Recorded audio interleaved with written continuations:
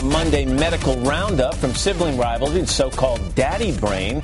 There's some interesting health stories making headlines this morning. Dr. Nancy Snyderman is NBC's chief medical editor. Nancy, potpourri, let's get right to it.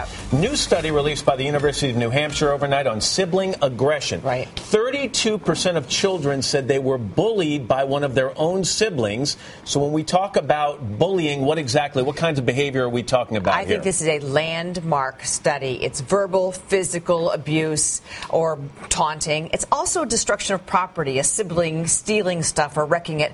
Over 3,500 kids. This is in the Journal of Pediatrics. And what it really shows is that while you and I frequently talking about peer bullying, especially in the school setting, family bullying, sibling to sibling can have the same kind of fallout. And a lot of the kids who are being bullied by a sibling are also being bullied by peers at school. But what stuck out to me in this study is that even if they are only bullied at home, it can have the same kind of devastating effect emotionally. And it doesn't even have to be severe bullying. You're absolutely right. It can even be mild. So a sibling stealing stuff out of your room, wrecking it, taunting you.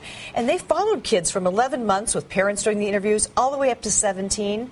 And they found that whether mild or severe, the fallout of anxiety, depression, feeling more vulnerable in the school, that mattered. So I would say to parents, if you wouldn't take certain behavior from a neighbor, you don't take it from one sibling to another. I have 3 kids, and sometimes it drives you crazy to hear how they treat each other. Rarely physical in my house, but it does get emotional. And this is a great warning to say, no, enough's enough. It's a really good study. Nancy, thank you very much.